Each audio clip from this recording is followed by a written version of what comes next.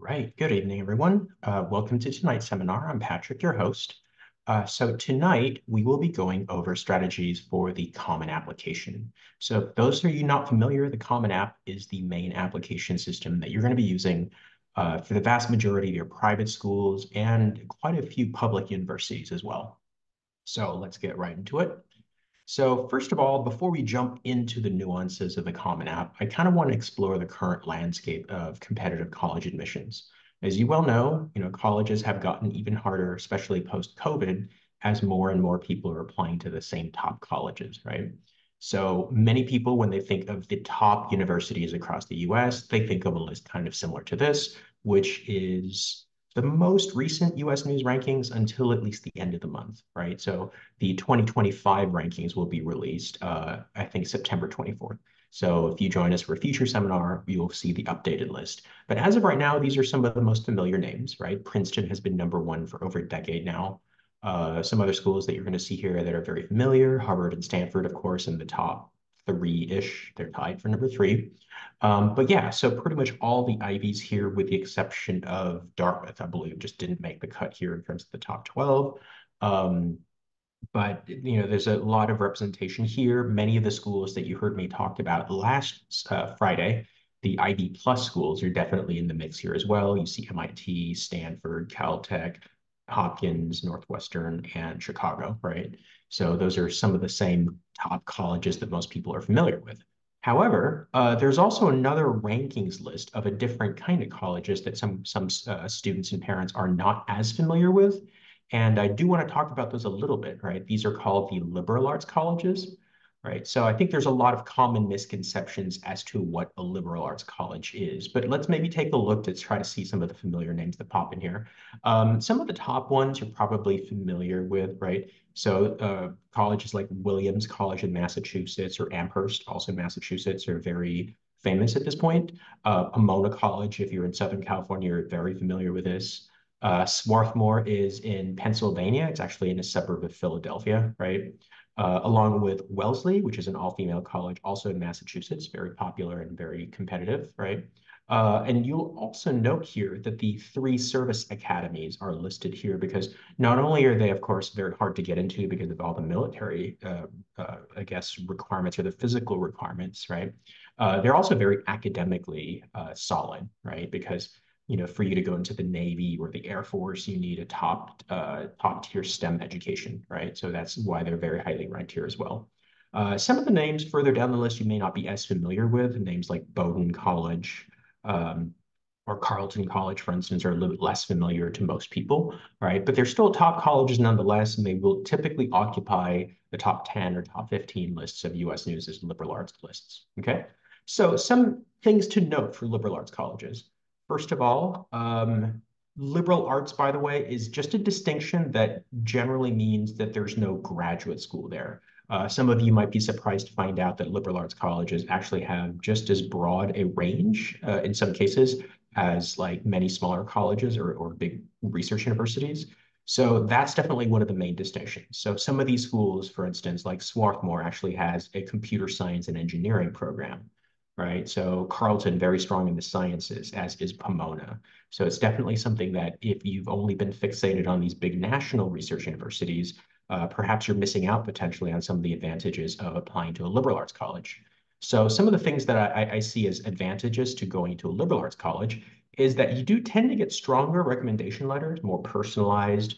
Of course, I've seen this firsthand, right? I actually got a chance to work in Harvard's graduate school admissions office, and I was able to see the quality of the recommendation letters that come from liberal arts professors and instructors.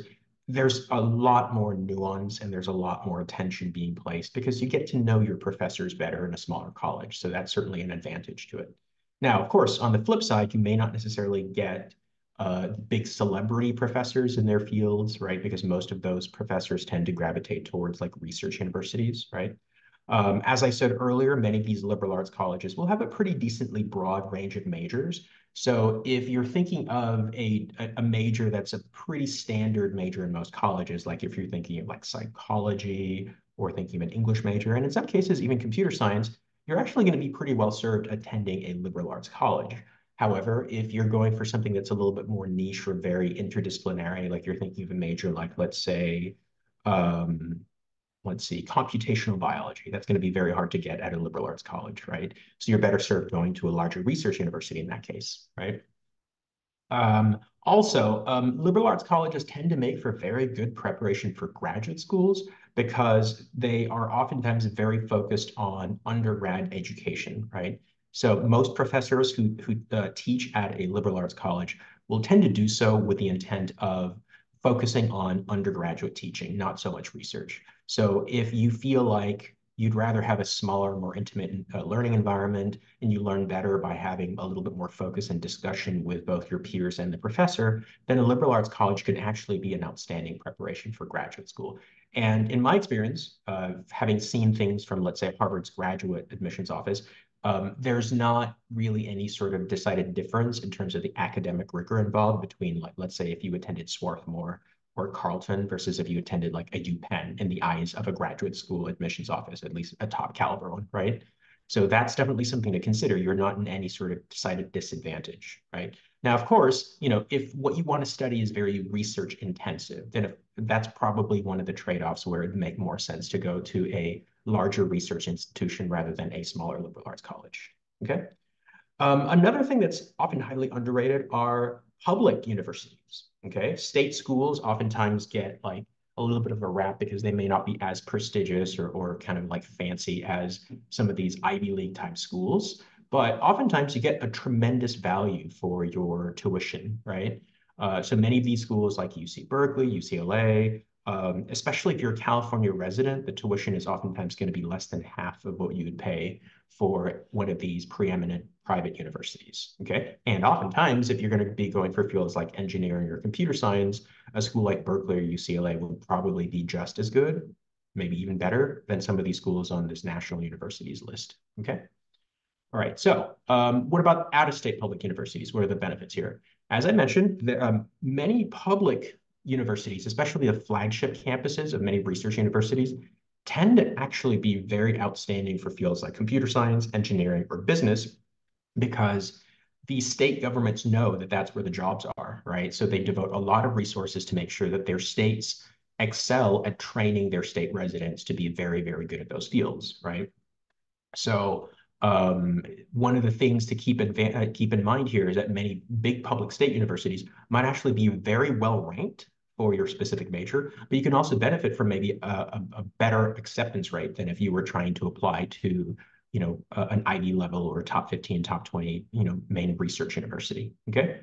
The tuition in many cases will often be cheaper, especially if you're a state resident, okay? Now, even if you weren't a state resident, I would say the tuition would probably fall in between what you would pay for an in-state tuition versus what you would pay for, let's say, private research university. So it'll probably fall somewhere in the middle there. So it's still a good value, of course, not as good as if you're a resident, okay? One of the things to keep in mind too is that if your family moved to the state where you're going to be attending for public university in about a year or two, depending on the state's regulations or the school system's, I guess, guidelines, you could actually be able to get state tuition eventually, right? That's something to consider as well down the line. And of course, networking universities. Many public universities tend to be located in the big metropolitan areas of many of these states. So there could be good opportunities for you to network, get internships, be like very well connected in terms of the job market, okay? All right, so how competitive are some of the top schools in the country these days? Have things changed? Well, what we've noticed actually is because there was a massive spike in terms of the number of applicants during the COVID era, right? What ended up happening is that since those acceptance rates plummeted tremendously, there's kind of been a little bit of a rebound in some schools. You'll notice, by the way, schools like Harvard and Brown, ever so slightly, their acceptance rate over the last 2 or 3 years has actually been increasing. Now, this is not necessarily a static trend. As you can see, like Yale and UPenn actually have an opposite trend. So it's sort of kind of fluctuating a little bit, some up, some down. So that's actually kind of good news, right? So we don't anticipate major drops because there's not really going to be an impetus for like a massive increase in the number of applications unless we had another major life-altering event like, another pandemic. Hopefully not, right? So that's a good sign, I guess, for future classes that, you're not necessarily going to see massive drop-offs, the acceptance rates for all the top colleges, right? It'll kind of vary a little bit though. Okay. All right. So let's see. Selected private schools other than the Ivies, which is what I showed you, also see a slight decrease if you're going down the trend lists here, right? So, schools like Boston College went down about 1%. Some schools didn't really change all that much, like MIT has remained more or less in that kind of like between 4 to 5% range. Some even went up slightly, actually, right? But kind of similar to the Ivies, there's not really a major trend here of the acceptance rates decreasing significantly anymore like they did in the past 3 to 4 years. Okay. All right. Let's continue. So now to the Common App page, right? So now we're going to be talking about the Common application itself. All right, so let's kind of dive deeper into it. So the first thing I want to talk about is the timeline for the Common application. What is the time frame for you to submit these applications? So first and foremost, August 1 came and went already. The Common App becomes live, so to speak, on August 1st. What that means is that during the summer for a couple of weeks, they basically take it offline, right? Which means you're no longer able to access it for a couple of weeks. Now, during that time, so during that time, it goes offline, you can't access it, but August 1st comes along and they basically just do maintenance and update the actual application itself. So at that time, you would then be able to access all the different applications and be able to find the supplements for that particular year. Okay, next. On November 1st, this is going to be the deadline for most early action and early decision applications. So if you're thinking of applying early action or early decision to any of your schools, the majority of them will be due November 1st. There are a couple of notable exceptions to this. So like University of North Carolina, for example, has an October 15th deadline. The UT Austin, right? University of Texas at Austin also has an October 15th deadline. Now, beyond that, the vast majority of other schools will have a November 1st deadline. Okay. Next, November 15th is the actual deadline for University of Washington, and this is for regular decision. Okay, so just be very aware of this. This is not an early deadline. This is actually the regular deadline across the board, right? So keep in mind, because many students assume that most schools will be due around like January 1st. So if you miss that deadline, you cannot be considered anymore for University of Washington. Now, fortunately, many of the schools that you did apply to for early decision will release their decision around mid-December, I would say, right? So anywhere from as early as maybe December 8th or 9th for the earliest, all the way up to about December 20. Some even come out right before Christmas, to be honest. Right, I've heard of some schools releasing their decision around December 22nd, December 23rd.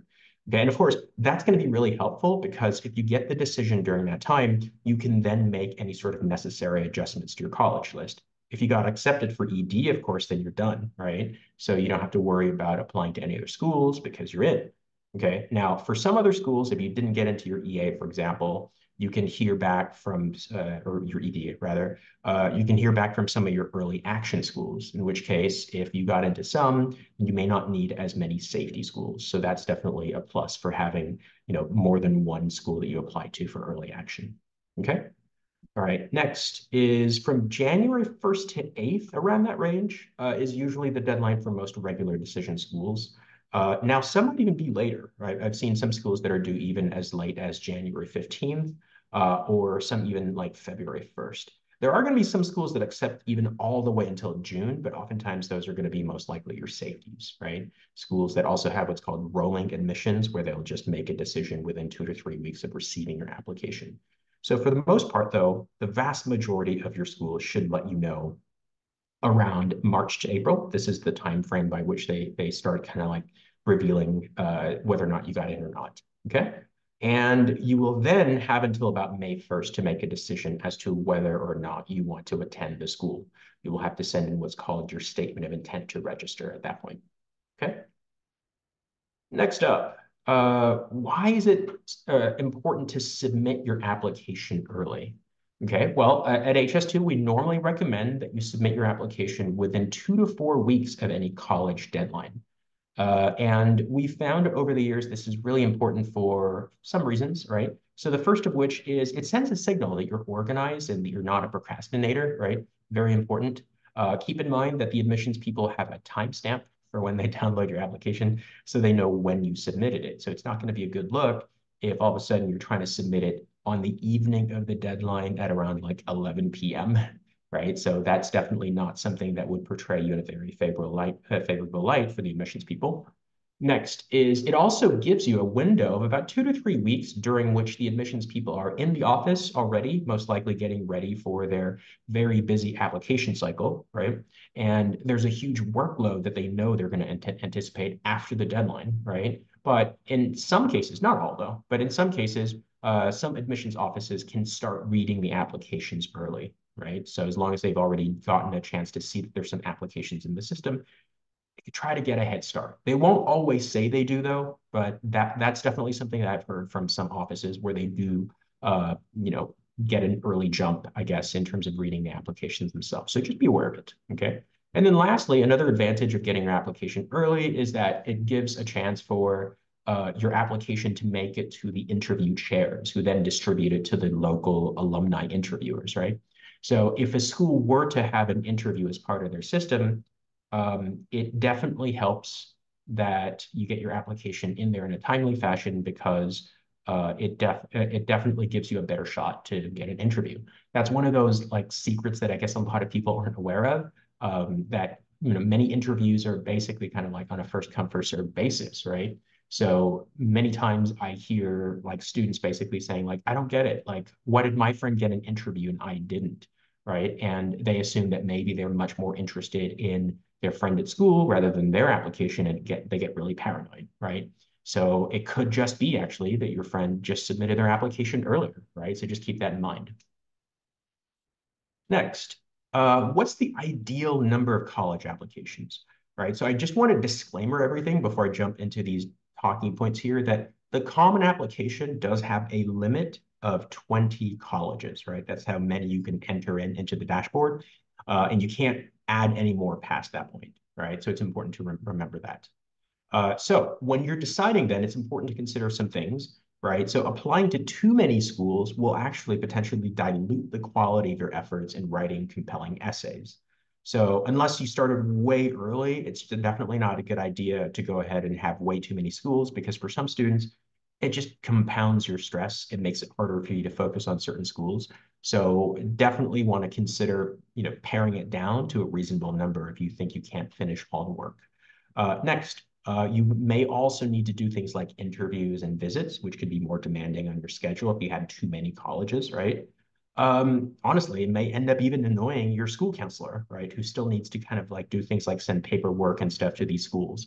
Some schools even cap, right? I've heard of some high schools that actually cap the number of schools they allow you to apply to. So you definitely want to check on that.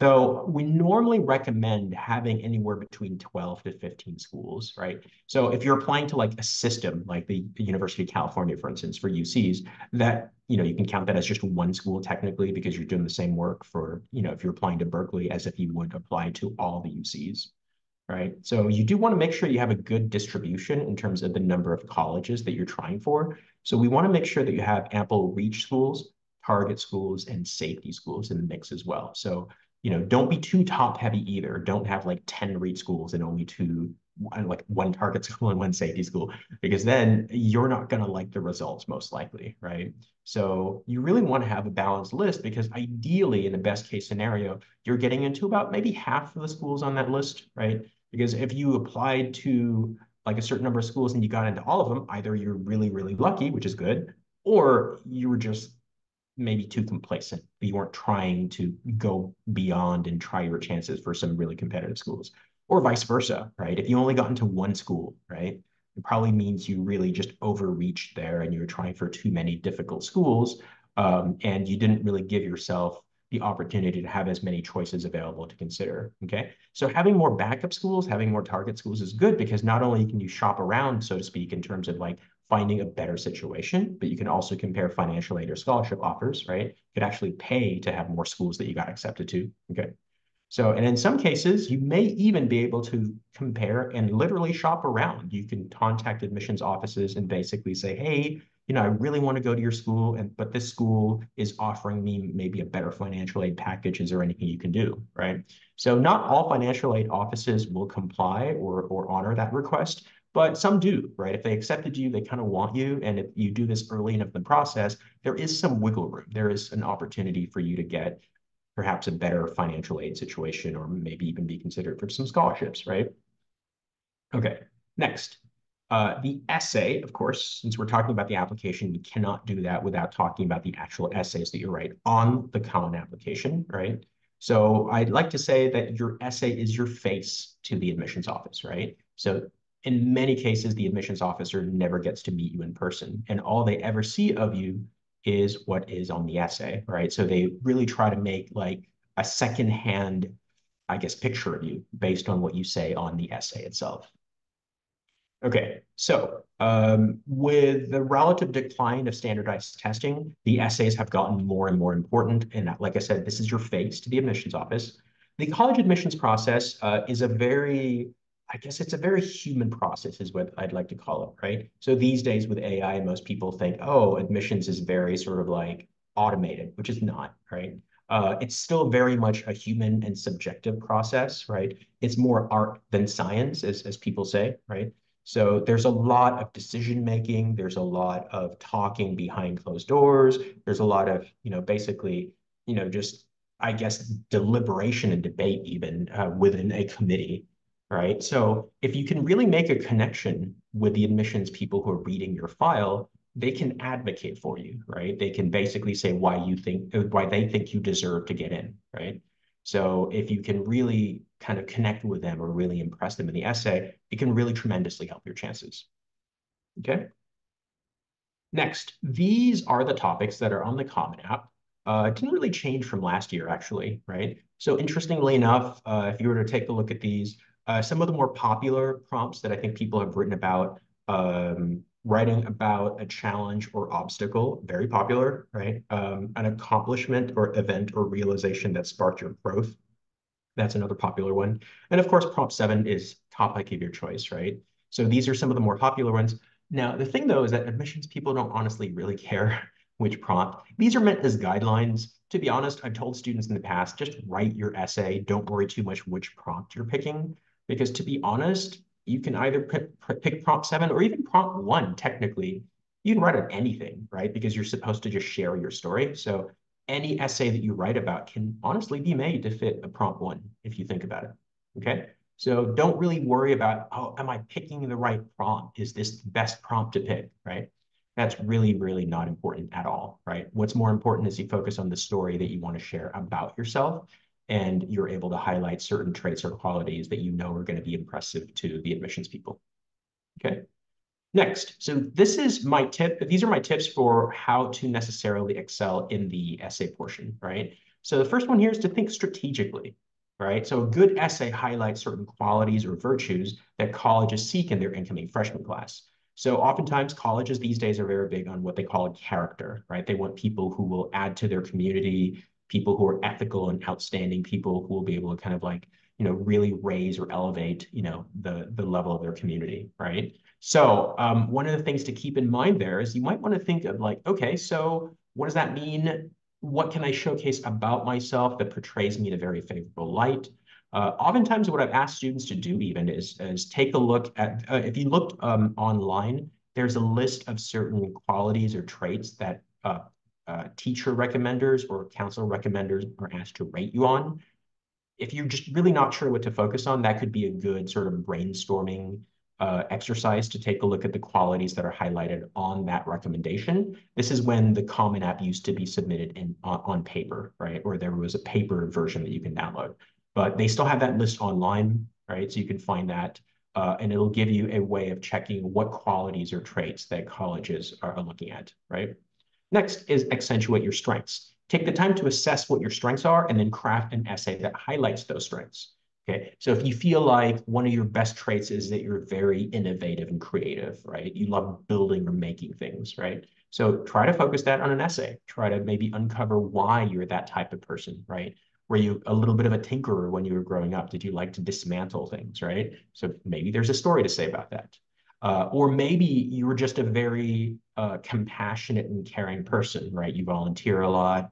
You've always grown up like having a soft spot in your heart for people who are hurting or kind of like, down for any reason. And that's definitely something that you pride yourself on. Then, of course, build an essay around that. Really try to make sure that that highlights that aspect of who you are as a person on your essay.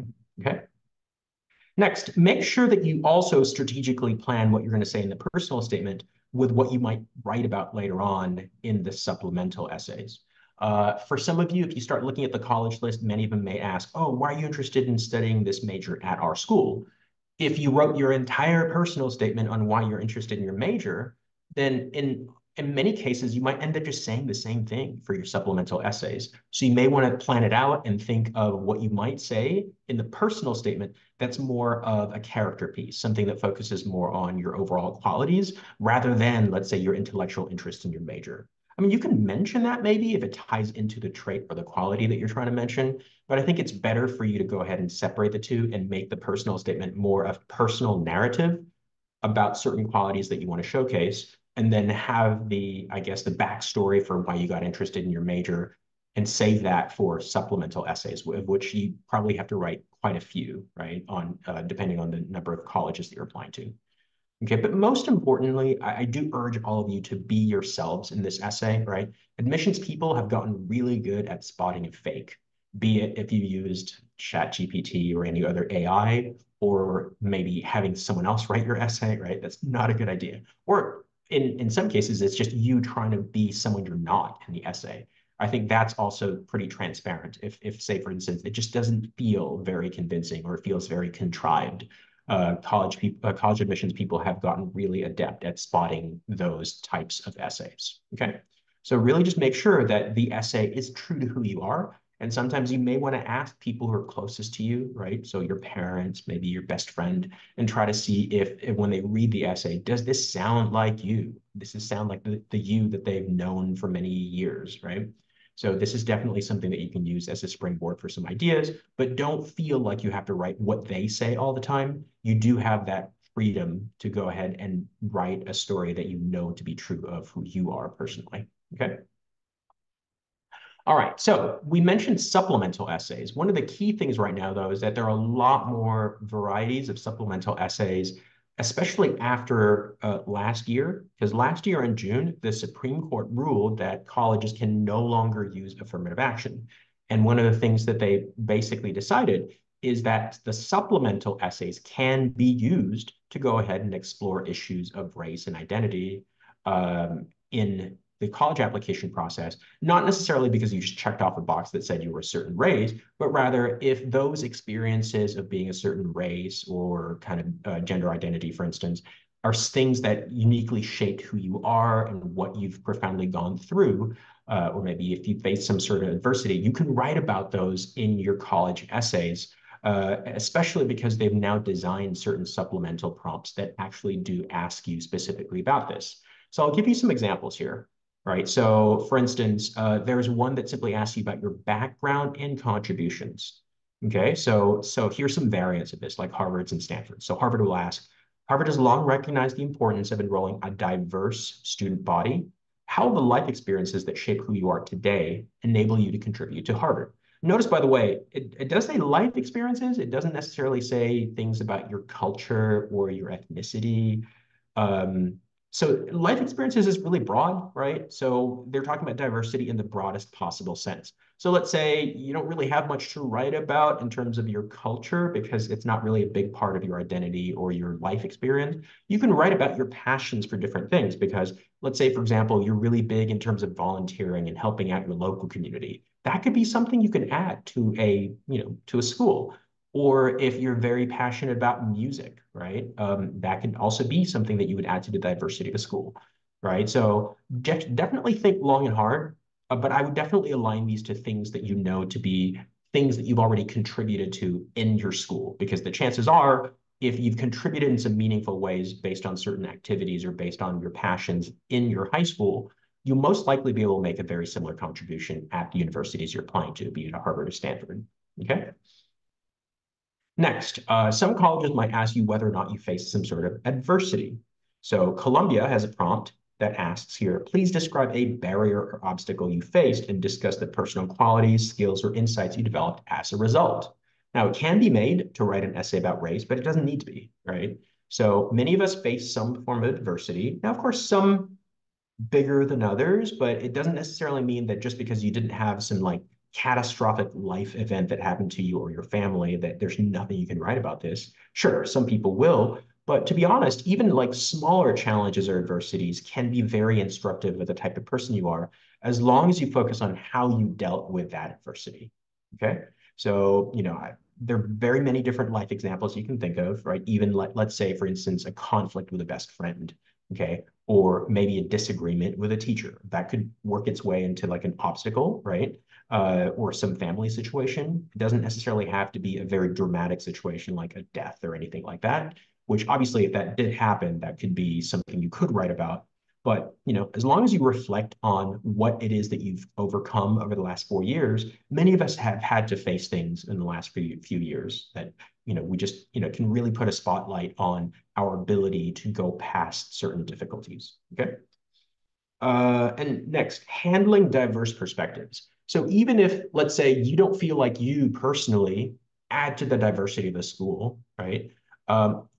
Your ability to have an open mind, your ability to engage with people from a whole spectrum of different backgrounds and ideologies can be very, very instructive to college in terms of how they think you might fit into the community that they're trying to form, right? So Yale, for example, asks, reflect on a time you discussed an issue important to you with someone holding an opposing view. Why did you find this experience meaningful, right? So, this probably happens to you all the time, right? So especially if you're not a senior now and you're a younger student, definitely knowing that some of these schools write these essays, you could probably already maybe start a journal thinking about things that happen in your daily life. So that 2, 3, 4 years down the line, when you're finally applying, you're not like, I can't remember a single moment, right? So definitely a good idea. Oftentimes our students will have their own diaries or journals about things that they could talk about for college applications down the line. Caltech has a similar version, right?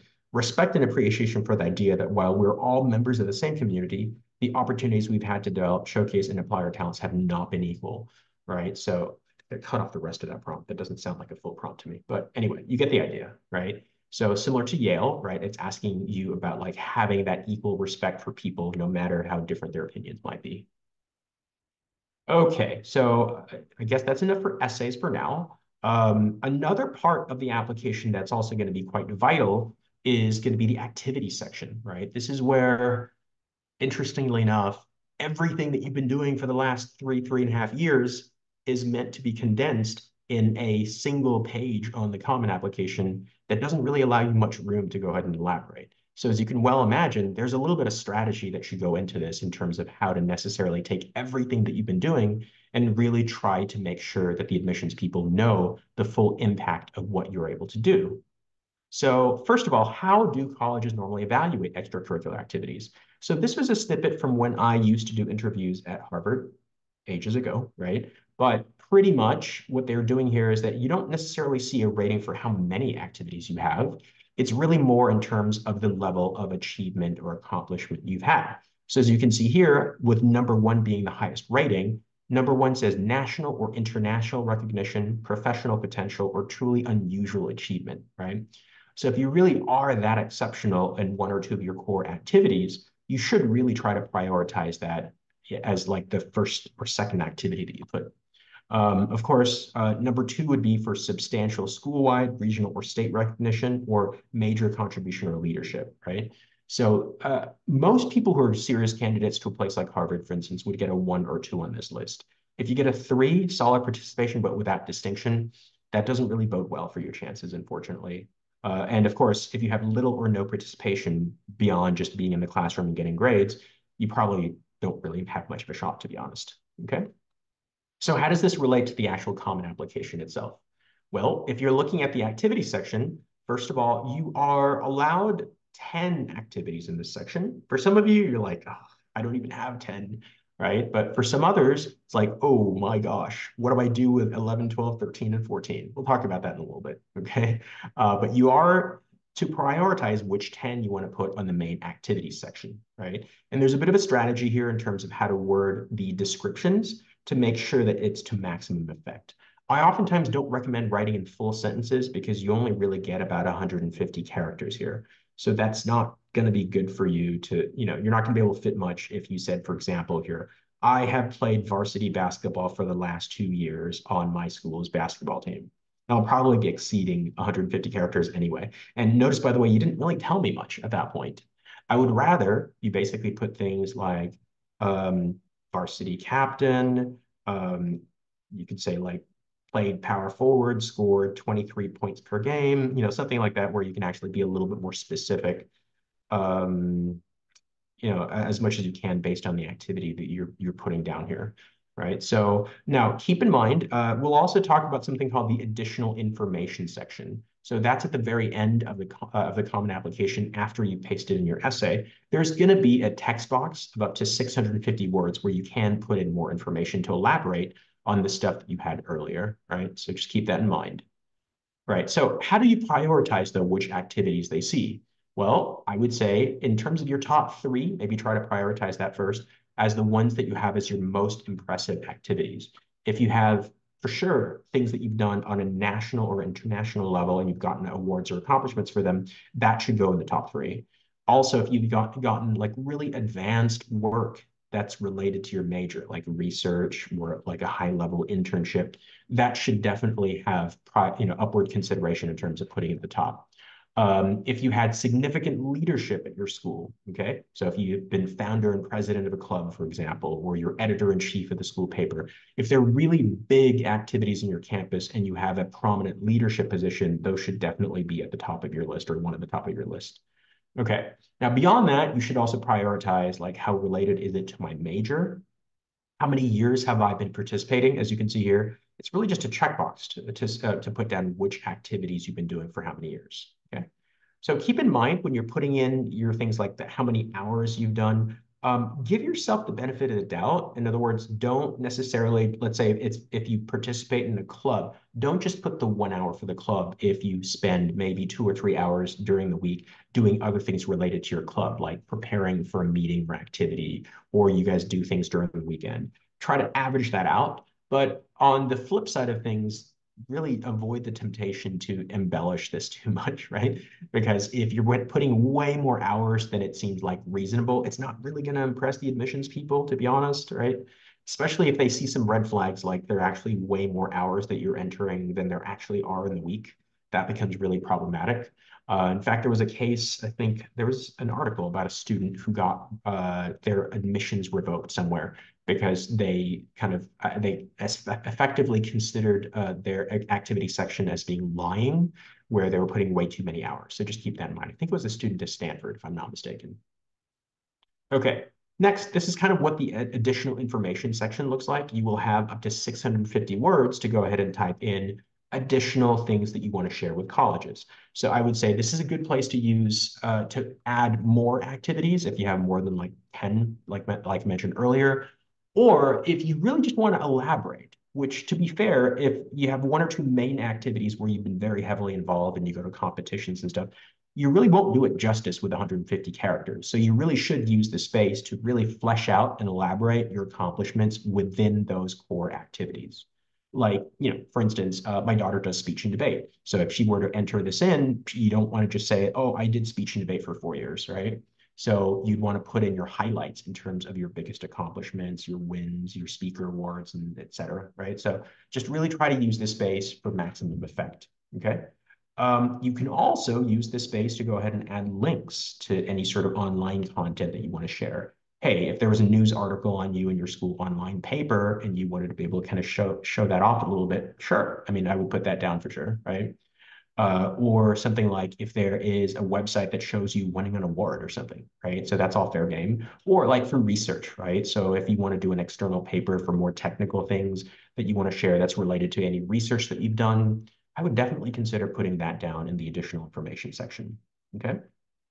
You can also use this to explain any sort of unusual circumstances, like there's a semester or gap year, or maybe an unusually bad semester where your grades plummeted. You probably want to use this space to explain that as well. Although above all else, please, yes, it is 650, very similar to the personal statement length. Do not use this as a place for you to paste in another essay, right? Admissions people hate it, right? Just based on what I've heard. So definitely don't use that to spring an essay on them that they weren't planning to read. Okay, they probably would just gloss over it or not even read it at all. Okay, and then at that point you just wasted space that you could have used to share information that could have been helpful in other ways. Okay. All right. So what about testing? Of course, there is a testing section on the Common Application where you can put in your test results. So for the most part, you can actually pick which tests you're going to be reporting, be it SAT or ACT, or IB or AP scores, or if you're taking like a foreign language or a test of English as a foreign language, like TOEFL or the IELTS test, you can put those scores in here, right? So things to keep in mind, many schools still allow students to self-report their scores using the Common App. So you can actually go ahead and just put your scores for the SAT or ACT here, and you're not really required to send in your official SAT or ACT scores until after you've actually gotten accepted and choose to attend that school. Although that doesn't go for all schools. Some schools you actually have to check to see because some schools may actually want you to go ahead and submit the official scores. So check with each school on your list, okay?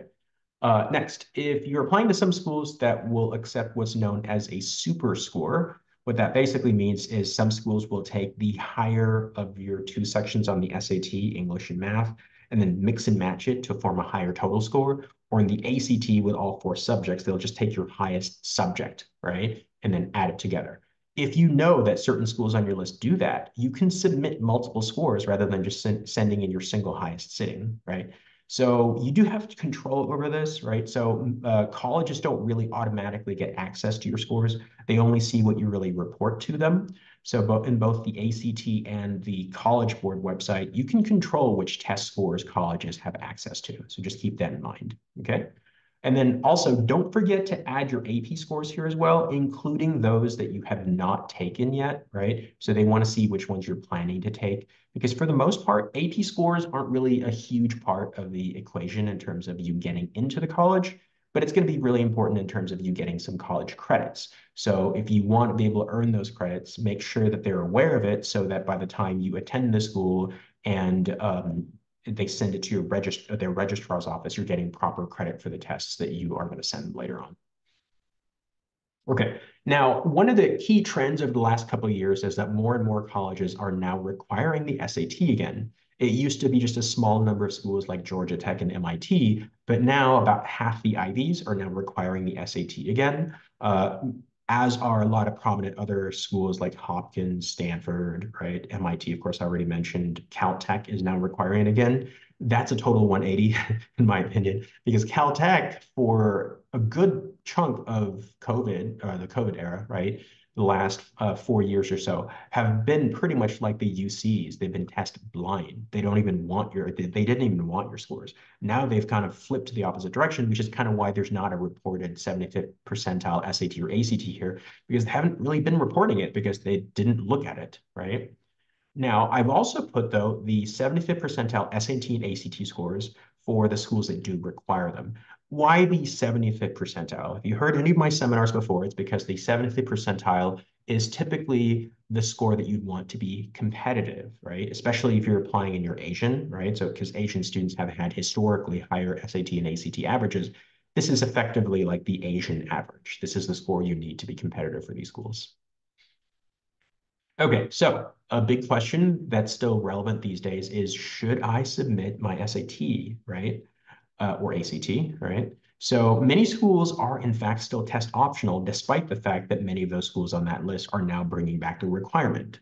So, but before you decide whether or not to go test optional, I really want you to consider, how strong are you just looking at your grades alone? Because if your grades aren't necessarily perfect, or you kind of shied away from taking the most difficult classes, you may want to consider having an SAT score, especially if it's in the 70th percentile, because it could serve as a counterbalance to weaker grades. Now, it won't completely make up for weaker grades, to be honest, right? Because if you got like 5 Bs, even if you got like a 36 on the ACT, it's not going to make those 5 Bs disappear. You're still going to be at a slight disadvantage compared to other students with a better GPA, but at least a good test score will sort of give them something else, some other data point to consider in terms of your academic potential, okay? So if you think you can excel for the SAT or ACT, then you really should consider preparing for it early, right? So that you can at least see whether or not it's something that can help your case, right? If it turns out you're not really good at SAT or ACT and it's very difficult for you to raise your score no matter how hard you try, you just do your best in terms of what you managed to do for your grades. In that case, if your grades weren't all that perfect, obviously you want to make sure you finish with a very strong junior year, but you also want to try to maybe see if you can supplement that by taking outside college courses, even if it's online, right? To really help bolster your overall transcript strength. Okay. Also, keep in mind for testing, the latest test scores that most colleges will accept is an October SAT or ACT for early action or early decision, and a December score in most cases, I guess, for regular decision, depending on the school's actual deadlines. Okay, so a quick note about recommendation letters, which is the other major part of the actual Common App itself. So for recommendation letters, it's important to note that the Common App can be used to assign your rec letter writers for some schools. It'll just be based on what your school's policy is. So once you enter in your school on the Common App, it will tell you either to have this option here where you can click invite to your teacher and counselor, or it'll have a description here that your school uses some sort of external website like Naviance or School Links or some variant of that, right? So in that case, you wouldn't need to assign them here, but there are also going to be some schools that allow anywhere from, well, I mean, either no outside recommenders or up to 3. I've even seen 4, I guess, in some rare cases. These are people who are going to be like coaches or people that know you from your activities outside of school, perhaps maybe like an arts or music teacher, clergy, right? A pastor or a priest, for instance, could be someone else you can have to write a rec letter, or an employer if you've gotten a summer job or something like that, that could also be viable, okay? So one of the things I tell students, though, is that it's always a good idea to make sure that you've at least gotten a heads up or given a heads up to your recommender that you're going to add them here. It's kind of really weird and jarring if they weren't expecting you, or even worse, if you didn't even ask them yet to write a recommendation letter and you click invite teacher and they got a link for a college board, or sorry, for the Common App. If that's the case, then they might not know, they might think it's spam, or they might not know that you were willing to ask or you were planning to ask them for a recommendation letter. It's always best to be upfront with them and to be timely with them so that they're not ambushed by a recommendation letter request. And oftentimes it's a good rule of thumb to ask them at least a full month before you're planning to submit your first application. Next up, which teachers do you want to ask? Well, normally we want you to prioritize your 11th grade teachers, and if you can help it, hopefully from your hardest classes, be it your IB or AP teachers or an honors class, for instance. Now, 10th or 11th grade teachers can work as well, but it'd be better if maybe you've had them for another year or a prior year, especially if it's like 12th grade, right? Because by the time you're having them submit the recommendation letter, they'll maybe only have known you for like, I don't know, like a couple of months, right? So I guess, though, if you've had your 12th grade teacher earlier, like you had him in 10th grade or 11th or 9th grade, then it probably will be about even to an 11th grade teacher, I guess, in that case. If possible, aim to have a balance between one STEM and one non-STEM teacher, although the only schools that really require that balance these days, if I recall, are going to be MIT and Caltech. But if you have multiple teachers that can write you a good one, it's not a bad idea to have a little bit of balance with the recommendations anyway. But above all else, though, still strive to pick the 2 best teachers. This is only a luxury if you have like 3 or 4 teachers that can equally write you strong rec letters, right?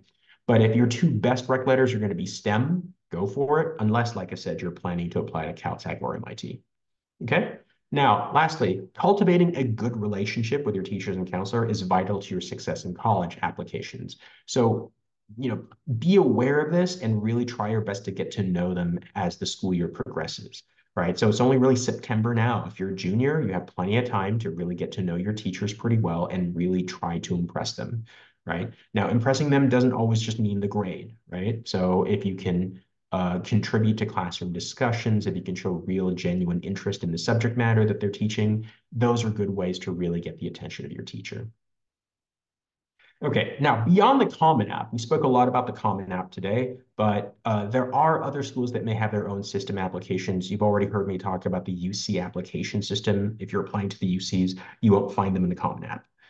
Some other schools, for instance, like MIT and Georgetown, are not on the Common App, so they'll have their own application systems as well, which would be pretty similar, although MIT's is really kind of honestly antiquated, which is ironic considering they're one of the most innovative tech schools in the country, right?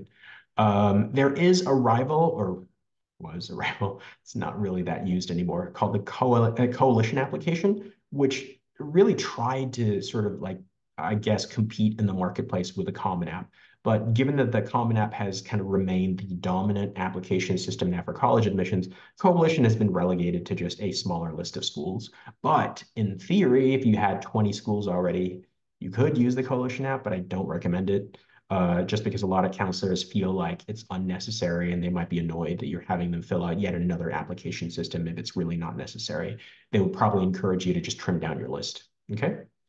All right. So with that, that's the main part of the seminar. I do want to talk to you a little bit about HS2 Academy, though, and what we've been doing over the last couple of decades that have really helped out our students. First of all, we have a really tried and true system that really works with and evaluates the strengths of our students, right? So it starts with the first step of really developing individualized strategies to make sure our students really know what their key strong points are and how to really maximize those to be able to get the most out of their high school experience.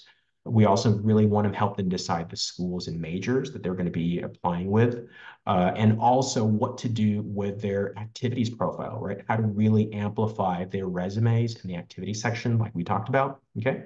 I've also mentioned to you that I was a former Harvard interviewer, right? So one of the key things that we do help our students with is how to navigate the interview process, which is a vital part of the application. And of course, a good chunk of the actual application work itself for many of our counselors will be to help students work with and polish personal statements and their supplemental essays as well. Okay, HS2 does also offer financial aid guidance. We do have partnerships with college financial planners who can help you put together your best strategy for trying to get the most out of the financial aid process as well.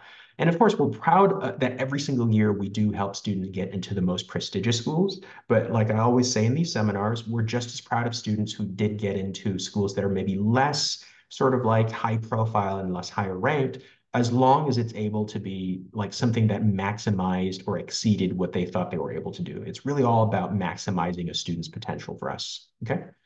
Now, beyond counseling, which is, of course, our company's, strongest point that we've been doing for many years, we also have outstanding teachers who teach our test prep classes.